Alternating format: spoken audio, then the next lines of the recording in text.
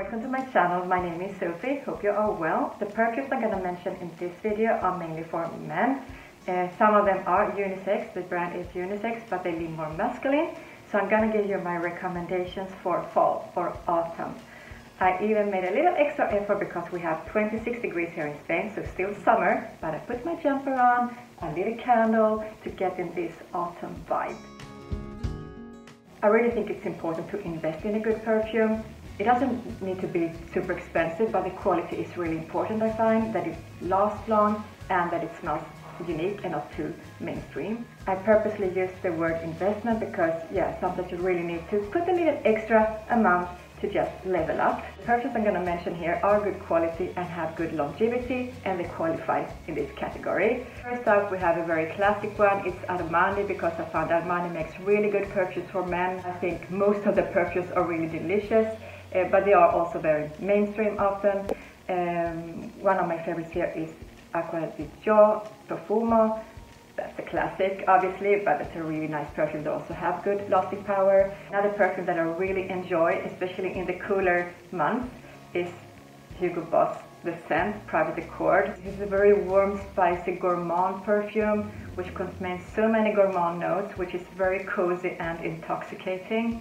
This is super nice. I love this perfume. I bought this for my boyfriend. I bought this for my father for his birthday now, and I really love that perfume because I think it's such a beautiful perfume, which is also quite safe if you want to gift it to someone. I have a couple of perfumes that I'm gonna mention from Tom Ford, and that's Black Orchid. The amount of notes in this perfume is just insane.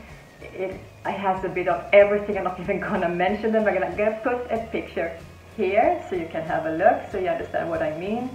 So it's a cocktail of everything basically. It can be a little bit confusing. You can't really separate the notes, but yet it's so nice. I really love it. It makes this perfume a little bit different in that it contains truffle and incense, and I think that makes it a little bit more mysterious in some ways.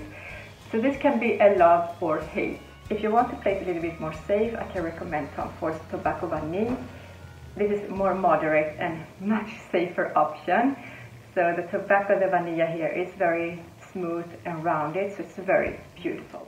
Then I have another designer perfume, and that's from Bulgari. This is for the alpha males out there, because this is really powerful, smoky, very masculine.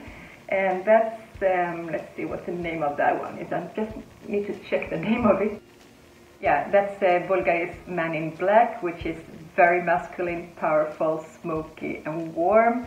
So probably more for nighttime and winter, but yet it's a good transitional perfume. One perfume that I enjoyed since I was a teenage girl, which was ages ago, and that's such a beautiful perfume. I loved it ever since. It's so classic, so they've continued it throughout the years. And that's L'Homme, or La Nuit de l'Homme. I like the whole range. One I can recommend in particular for this season, if you can get hold of it, it's the red bottle. It's La Nuit de l'Homme, or the Parfum, I think it's called. The original has notes of grape, cardamom, lavender, wood, for instance.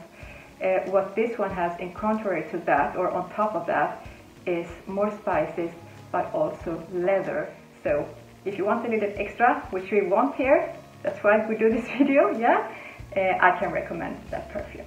We are almost at the niche perfumes, my absolute favorite here. Before we go into that, I have another more affordable perfume, another designer perfume that I have a secret crush on, and that's Burberry Touch.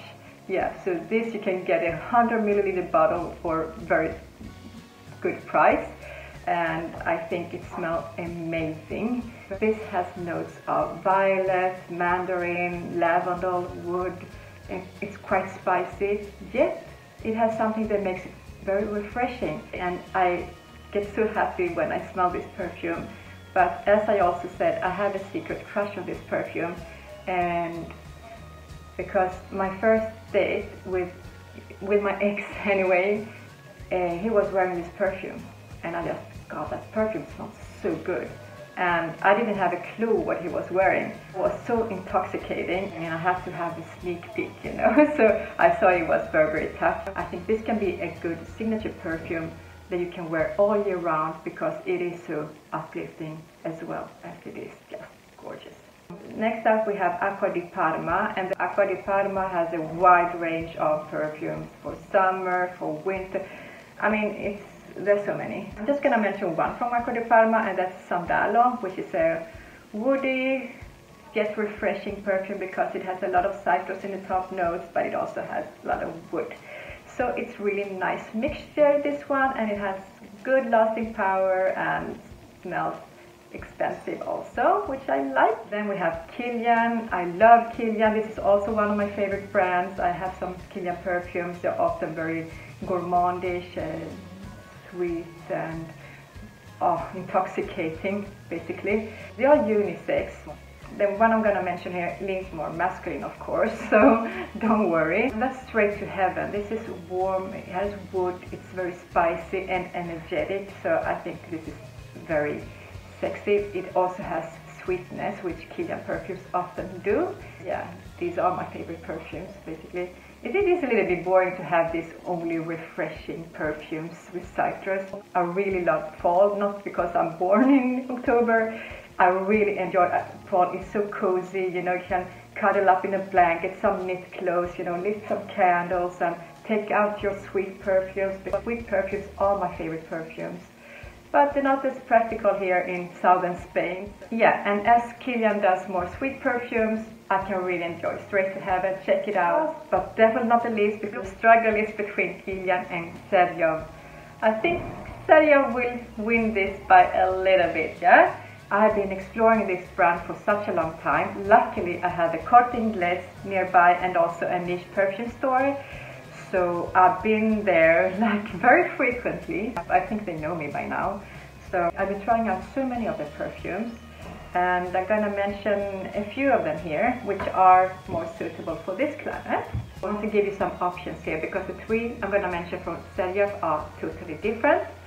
But it's because you have different tastes. So let's start with this, what's it called? It's Oud and Overdose, and this is more fresh. This is a citrus amber perfume, so it's quite fresh, yet it has this warm amber with some spices. So when I say fresh, I mean it in a very luxurious way. Even if it's getting colder and darker outside, we're not gonna give up, right? It's still nice to come in with a perfume that has more energy and it's more uplifting and fun.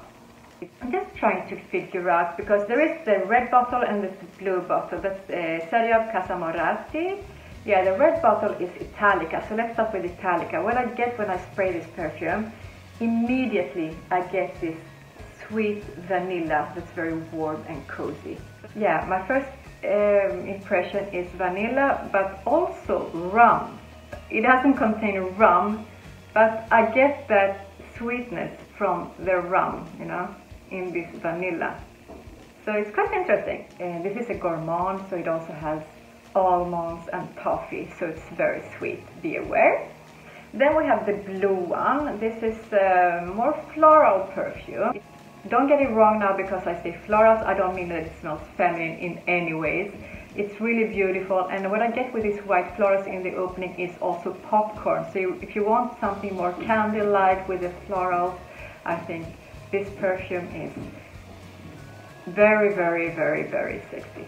This perfume is very charismatic, very different from many other perfumes. Just try it out. I think many of you will enjoy this perfume. We come to the end of this video. I'm not really sure, probably I forgot something. I always forget something. I'm planning to do a similar video for women. I just need a little bit more research before I do, so I plan to have it out in a couple of weeks, the latest. But I hope to see you in another one.